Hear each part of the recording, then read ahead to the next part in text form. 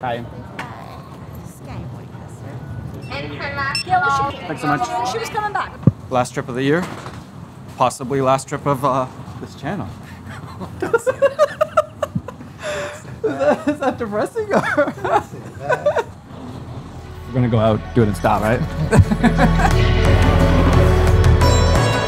This is a 3-part series on my time in Japan, discovering and exploring a new culture I've always wanted to experience. And at the same time, reflecting on my career, why I'm quitting YouTube, and what's next. Thank you, Epidemic Sound, for making this whole trip happen, and thank you for supporting me throughout my YouTube career. Time to get some travel feels for what might be the last time.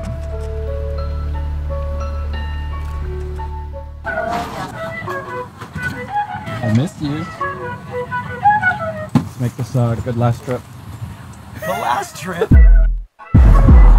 We landed and immediately started to explore the streets of Tokyo, which is probably the biggest and cleanest city I've ever been to in my life. I love how different everything looks, and it's just fun exploring the streets.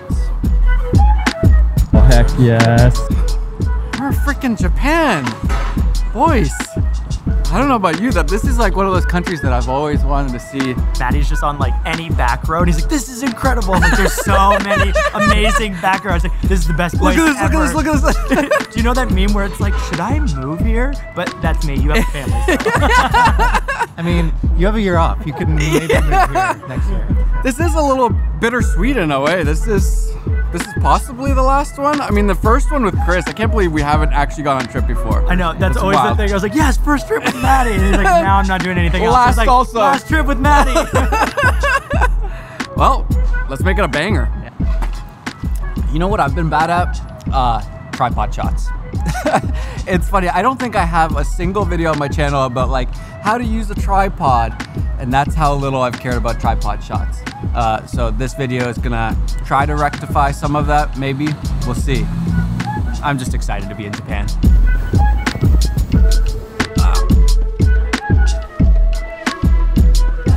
I think a lot of times we use movement as kind of like a crutch instead of finding the perfect... It's okay. Instead of finding the perfect angle, the perfect lighting, the perfect framing, we just cheat with movement. We take a gimbal and we do some crazy movement instead of actually designing the shot and planning it out and seeing what's the best. This place is chaotic and crazy. I love it. I guess what I'm trying to say is that it's harder to design a tripod shot.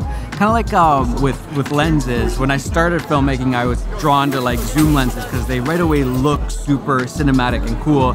And the more I get into filmmaking, the longer I've been doing this, the more I just love wide lenses because you can just fill the frame with so much and tell so much story at the same time.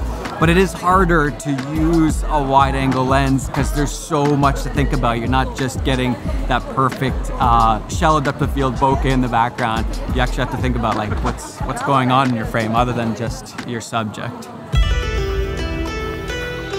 Don't get me wrong, gimbal shots are also incredible. The key is to know when to use one and how to do it right. By the way, if you're wondering where I got the music and sound effects for this video, it's all from Epidemic Sound. And if you need music, use the discount code Matti30 to get 30 days free. One of the things that I've been doing a lot recently with music is thinking about what mood or tone does this video or section of a video need to convey the story. And Epidemic Sound has so many great tools to quickly help me find the songs I'm looking for, including curated recommendations for you based on what you've liked, and even the ability to find similar songs with just one click. So you can find music you need to make your videos fast and easy. Remember, to get 30 days free, use the code Matti30, and thank you Epidemic Sound for sponsoring this video.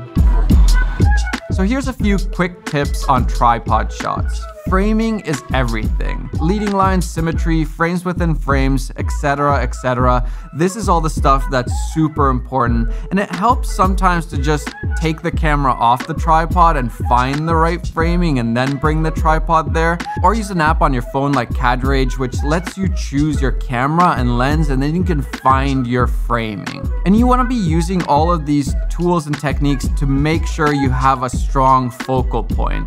Where do you want the audience audience to be looking. The leading lines or frames within frames should be all pointing at your subject, because there's no movement to help you bring the focal point there. Lighting is also one of the best ways to guide the viewer's attention. And you want to grab a wide, a medium, and a tight shot. That's how you get that perception of movement even though there is no camera movement. One of the things I've been really bad at too is getting like insert shots. So you're not just getting one tripod shot, you're mixing up a bunch of different tripod shots, which also kind of brings that movement.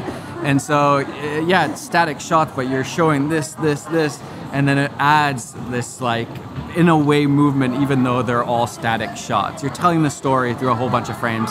And I'm so jealous of like a Danny Gervers who's so good at those like insert shots that just fit perfectly.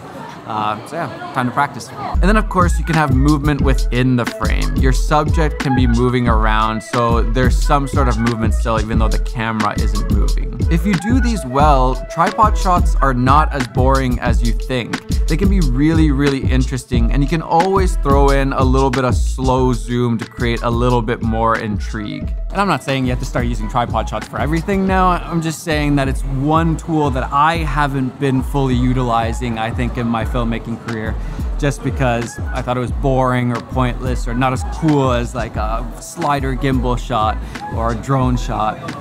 So I've been neglecting them, and now I'm really fascinated by them. With that, I'm even bringing around like an actual tripod, whereas usually I never travel around with a tripod. I just have my Gorilla Pod, little tripod, and then I have a gimbal or, well, I don't travel with sliders, but a gimbal or drones and that kind of stuff for movement, or just doing handheld. And now I'm actually traveling around with a tripod and trying to be more intentional about when to move the camera and when to just keep it static. Chris, do you ever do tripod shots? I really like tripod shots personally, because I came from like always shooting with the gimbal. Yeah. Like I always praised it, being like, the gimbal changed my business. Movement is everything. We need movement on every shot. Yeah. And now I'm like, no, static, kind of Wes Anderson kind of type of framing. It's just really nice. I don't know if that's just the zeitgeist right now. That's like the trend, or is that just like, I think it might be a development in your process as a filmmaker also. Like I was just saying, like I started with like a 50 mil because it's like really cool to get shelled out the field. And now as I progress in my filmmaking, I want like wider and wider because I want to challenge myself with like the whole frame versus just the subject. As you like progress in your career, you'd be like, all right, now is the time for the gimbal, now's the time for the 50, now's the time for the tripod. And then that's when it becomes like the cohesiveness of your style. It's actually using those tools for the purpose. Like, okay, static shot, we need stability in this part of the story, whatever. Okay, this is the chaotic, you want some more energy, okay, let's go handheld here, and then like, okay, now we want like godlike camera, okay, gimbal to like signify whatever in your story. That's when you like hit like a different level of filmmaking. 100%. But then I don't know what it is. Why is no one talking about pan movements though? What happened to the video tripod head? It's just though, not right? cool. But you do watch you watch like a Fincher movie, and they're like perfect pan, like tail, whenever the subject is moving, it's perfectly moving. Yeah, but no one talks about it on YouTube. No, it's not cool. It's not sexy. No, it's definitely not. But then you said Hollywood uses it all the time. Yeah. That's where we're gonna end up. Yeah. After we'll eventually get there. I only do pan movements. Just like check this pan. This is sick.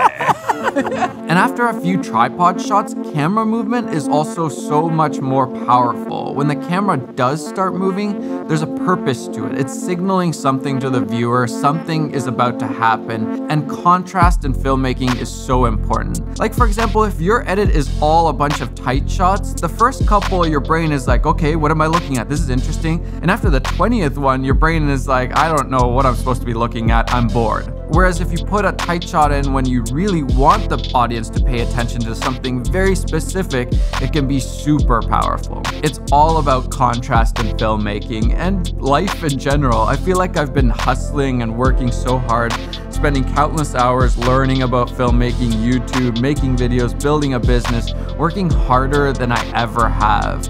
And now this next phase, I feel like I need some slow time. I want to be able to sit down at a cafe in the middle of the day and drink a nice coffee without stressing or thinking about how I could be doing this or that or being more productive. There's so many things I need to do and get done. I can't just be sitting here. I think it'll be more about just doing nothing, more learning, more recalibrating, and hopefully that will help me to innovate and figure out what I want to do for the next phase of my life and career.